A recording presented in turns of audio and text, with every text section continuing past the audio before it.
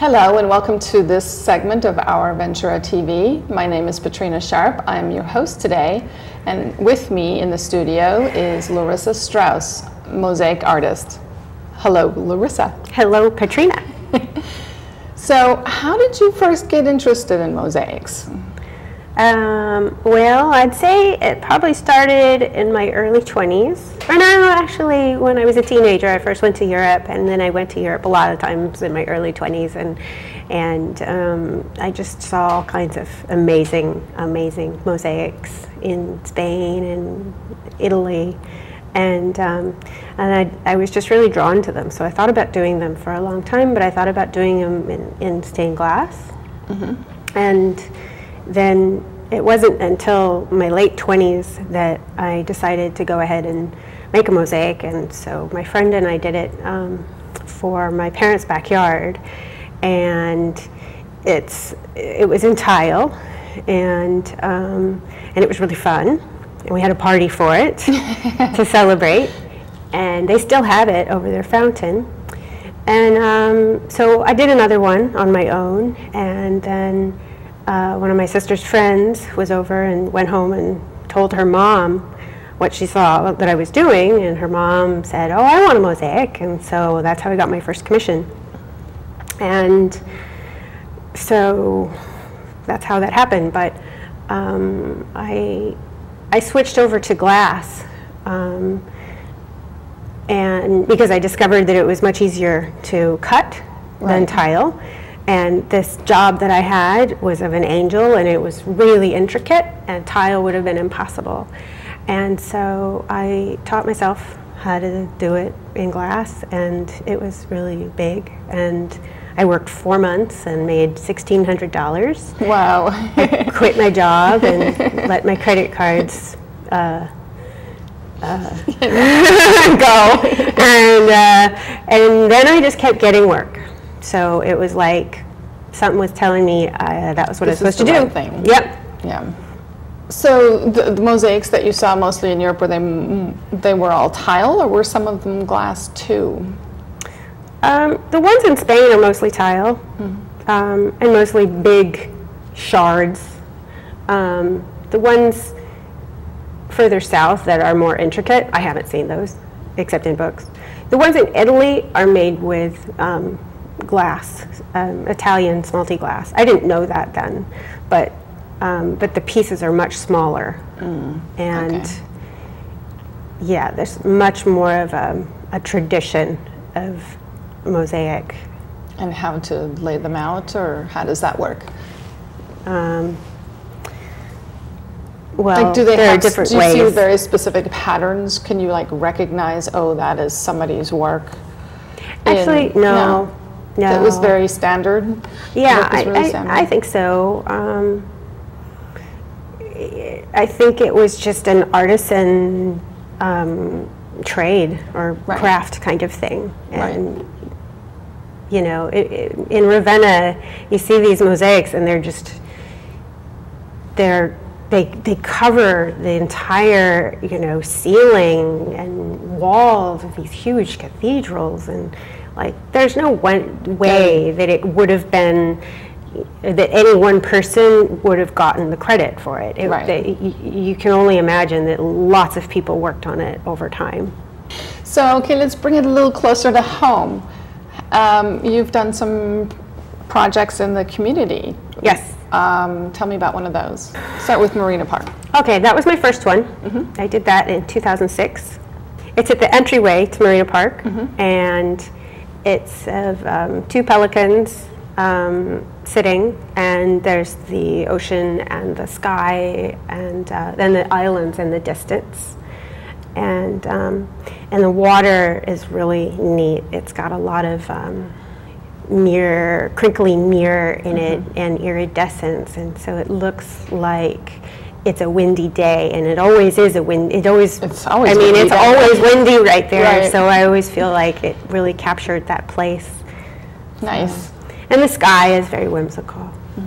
Okay, so you also have some work over at the Museum of Ventura County? Yes, that's a series of 8 panels that are on the front of the building, and they depict the history of Ventura County, starting with the Chumash, and then going into the time of the conquistadors coming in and taking over, and the mission? Yeah, the mission period, and then the ranchero period, and then there's one that's just all about agriculture and what the area is known for. And each thing that is in it, actually in each mosaic, was very specific as a piece of information that I needed to somehow convey.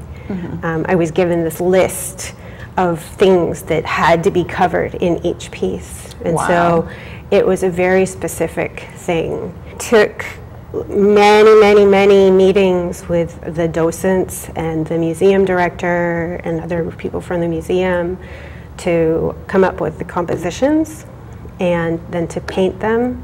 And then after that, I got to do the mosaics, and the whole project took about 2 years. Wow. Yeah. That was a pretty intense thing to do.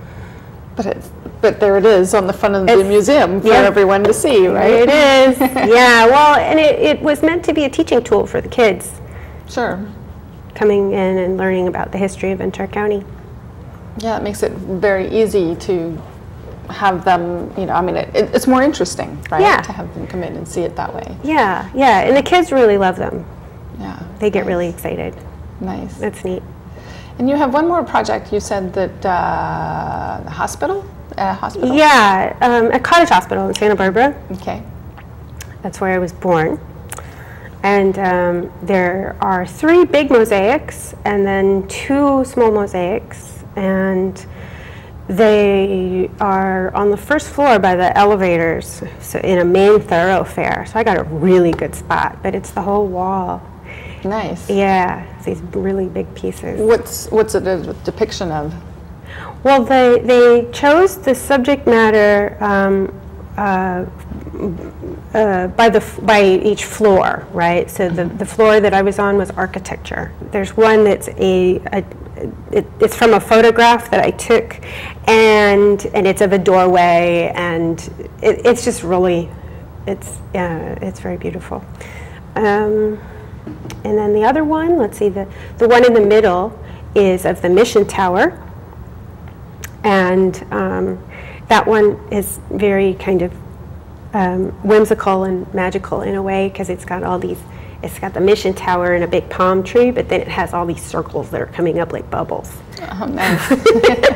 Yeah, I did that because I didn't have enough time to finish it otherwise, so that was kind of like, okay, this is a good way to do it. Well, you know, sometimes that pressure actually brings out more creativity. Exactly. Right? Yeah, and it turned out to be my favorite piece. Nice. So, and then the final one was from a photograph that I took looking from the inside of the corridor that's outside at the Mission in Santa Barbara. So you're looking out, and then I got rid of the gate or the fence, and just have the fountain, and then there's and then I kind of made it a little bit not realistic. I mean, in a way it is, but if you could get rid of all the trees in the houses, then you'd see the ocean. So I put the ocean there. Right.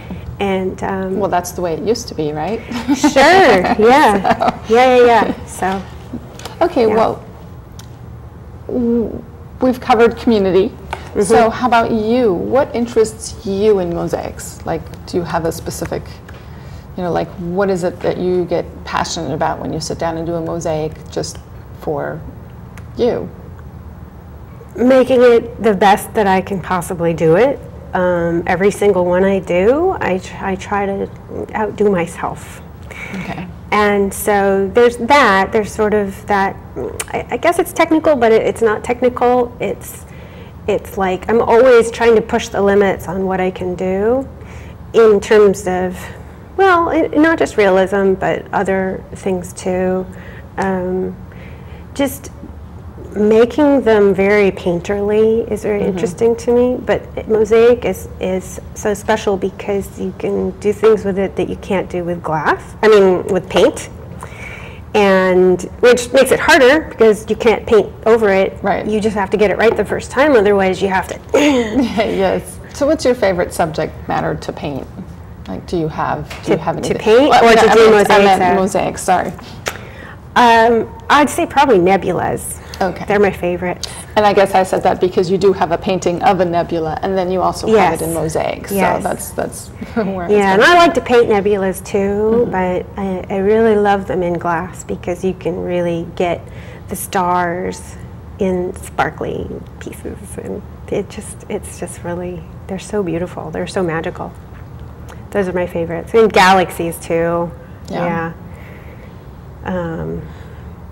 So, but I'm also interested in taking things that are here on this planet and combining them with things that you would see in nebulas. And so I've done a little bit of that, and that's really fun.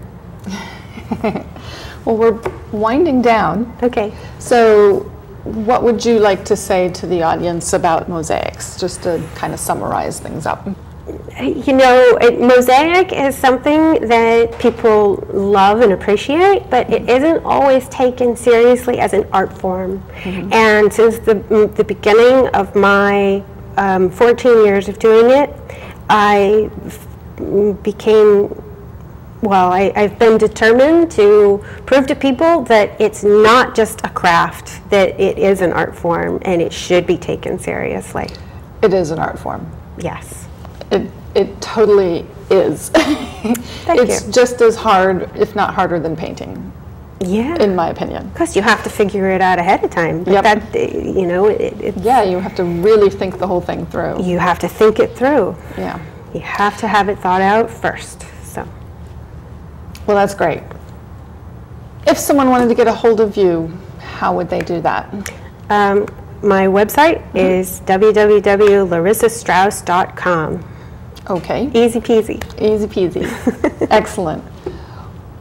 Thank you so much for being here today. I really appreciate you coming in and chatting with me. I'm Petrina Sharp, and this has been another segment of Our Ventura TV. Until next time.